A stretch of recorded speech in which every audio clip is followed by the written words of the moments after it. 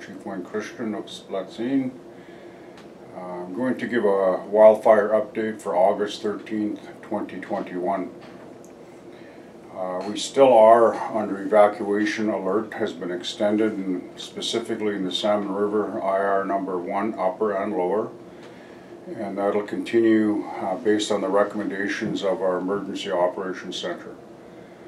Currently, you'll probably notice that there's a lot of smoke today in the area, and the winds have shifted, and that is a concern in relation to this fire, the White Rock Lake fire specifically. And so we're expecting wind and weather activity over the weekend, and so we're just monitoring the situation as it evolves. So just so you know, just watch what's happening. It's a good indicator. If there's no smoke here, then the winds have shifted and gone south. If there's smoke here, the winds are coming up the valley from the fire towards us. It's a real good indicator to understand what's happening, just basics. Also, the air quality right now is really poor. Those of you with health conditions, stay inside. I know air purifiers were provided. I'm not sure if all the people got them, but I think that that's something, if you haven't have an air purifier in your house, contact the health center. Evacuation plan for Salmon River Indian Reserve number 1. We've posted a new evacuation plan on the website under splatsin.ca/emergencies, and this will be delivered door to door in the coming days as well, so people will know that what is the actual evacuation plan. And again, it's to be used in the event of an evacuation order. So we're preparing, if something happens, we have a process and a plan for people. So just understand that. I want to reiterate and reaffirm the definitions for evacuations, because I think people get concerned, and you need to have the facts. Don't spread rumors, just go from the facts that are on our website and the information. So evacuation alert, which the Salmon River Indian Reserve upper and lower is on, is people need to be prepared and monitor updates at splatsin.ca. You need to have a grab and go kit that was sent out earlier, things that you would need, your medication, all of those types of things that you would need if you have to go. And I think have that ready. Fire smart around your house if you can, and all of those things. And I know we've done some assessments to our fire crew as to some things that you can move away, from your house. And I know that as an example, my sons have been working with me. We're getting rid of the old vehicles on our property, that kind of stuff, because that's a fire hazard because of all the things that are underneath us. So we're just doing different things. People need to, again, help yourself so we can help you if something happens. Arrange for temporary housing with family or friends. Know your evacuation plan. You need to have an evacuation plan. If you don't have one, you should have one in place for yourself. Where you're going to go and how you're going to get there.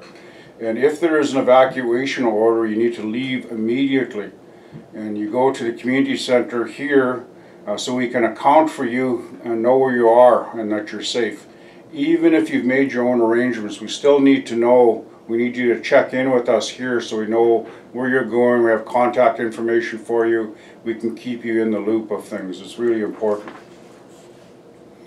A big part of what's happened and will happen is we're going to need volunteers as this thing keeps going. Like the whole summer, we'll probably be in a state of emergency around the wildfires, because as the last update we gave, there's fires all around us in Sycamore, Sycamore, and over in Maple Lake.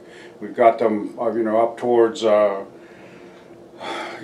Seymour Arm. We have them over in Momuch Lake up near, just all around us. We have to be really mindful that we're going to probably need, as things move on, volunteers.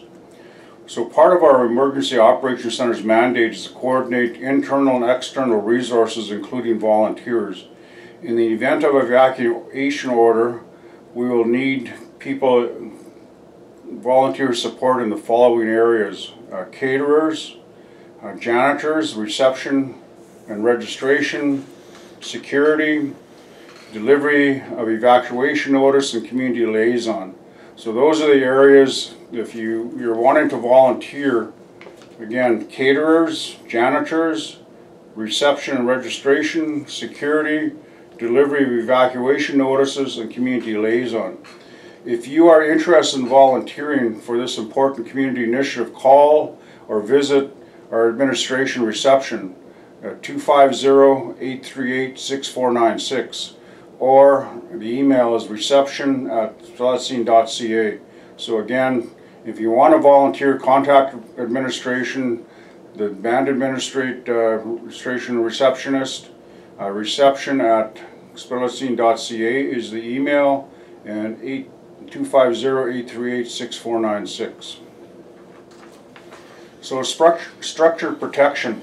The structure protection crews have completed assessments on each home in the Salmon River Indian Reserve earlier, like upper and lower, because that's, again, where the fire comes, it'll probably either come over that mountain or come from Falcon, but it looks more like it may come from the south. So we just need to understand that then we'll put in place, the crews will be on standby to assist if needed in terms of structural support. The public alert system. You know, be first to know about emergency situations in our community. You can download the app or register for text, voice messages, or email alerts before August 15th and be entered to win one of 4 prizes valued at over $900. Register at splatsin.ca/emergencies or call band reception for assistance. And the alert system is really designed for your use, and again, it's really important you understand. I know that some people have it and they've turned it off, and it's not going to do you any good if you turn it off, because what you're basically then, you're not going to get any of the alerts. And I think if you want to keep up to date, you have to keep it on, and I think it's just an important part that we get through this whole process. So if you have the public system, alert system, keep the system on. Don't turn the notifications off, because that doesn't help you, because you won't get notified.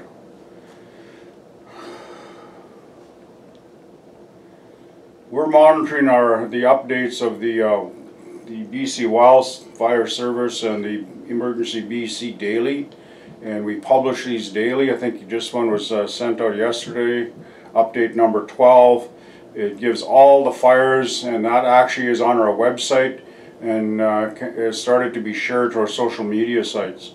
So you'll get an update on not only the White Rock Fire, you'll get the update on Sycamore, the Bunting Creek or Maple Lake, and all of those fires. You'll see what's going on. And it's really important because I know they're in the territory and people are wondering what's going on with them, and that's what we're doing. We're giving you an update based on what's going on in the BC Wildfire Services. Critical information is shared on our public alert system and sent via email. So again, critical information we'll send out in the public alert system, and we'll send it out via email if you've signed up for that process. So just understand that you know, the state we're in, the state of emergency, and the whole, you know, as we say, climate change. People say, well, is it real? Yes, it is. It's here. And we need to understand the resiliency of our people over the time, and how we have to been able to look after ourselves and really do what we need to do. I think that's what's important with this whole process. The other reminder is COVID. You know, we sent out on our public alert system, there's a case in the community. You know, isolation has happened, contact tracing is in place. You have to be mindful that you need vaccination. And I know a lot of you young people out there, and I'm asking my nieces and nephews that are younger, get vaccinated, because it's that group that's being impacted the most, that age group from 20 to 30. So get vaccinated. I know you have all these conspiracy theories that are going on. I think you need to look at the science, because I think that some of the things that are being said are totally untrue, and I think you have to really understand that it's a process. Vaccination will save you from getting COVID, but also will ensure that you live, because that's what's happening with these young people that are getting COVID. They're passing away. So young people, get vaccinated.